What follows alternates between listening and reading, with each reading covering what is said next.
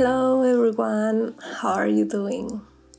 I'm at home again because here the pandemic is getting worse, so they ask us to stay at home. So yeah, I actually closed the shop at the perfect timing because I was thinking they will do that, and yeah, a couple days after they just decided to close the city again.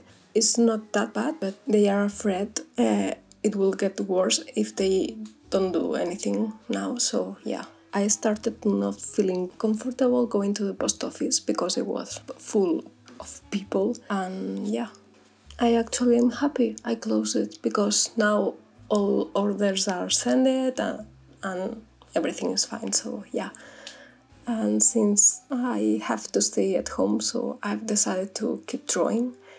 The last video, I think it was like kind of cute, and the drawing, I mean, so I decided to keep with the same theme, and I've been doing that theme for some days now. I don't know why, I just like to draw Japanese stuff, so it's what I'm doing. I tend to go from like cats, dogs to Japanese. I don't have another theme. And mugs and cups and coffee stuff. So yeah, these are my 4 main themes for drawing. So it's kind of cozy. I don't know. I love it. I just love it. So in this one, I'm drawing a Calpis. It's called Calpis, yeah. It's a yogurt flavored drink, and it's actually kind of good. Maybe it's too sweet, but yeah, I thought it was going to be more like milk taste, not yogurt, but it was kind of good. So yeah.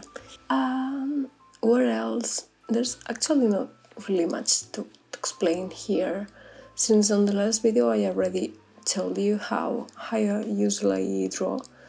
The only thing I'm not liking of this kind of videos is that I usually grab the pencil and the markers close to the paper, so my hand is blocking everything. It's kind of shitty because the drawing is turning good, but you can't see anything actually. So yeah, I will try to change that. I don't like it. It's like, okay, my hand is blocking everything. Can you please check it to the side? So yeah, I will try to change it. I don't think it will work because I feel like weird grabbing the pencil like everyone else actually, but yeah.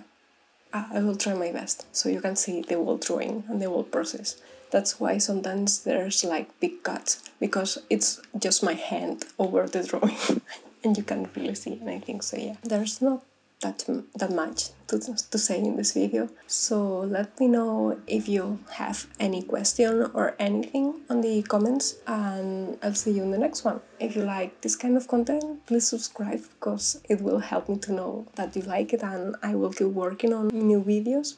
And I leave you with the rest of the illustration. And until the next day, adios!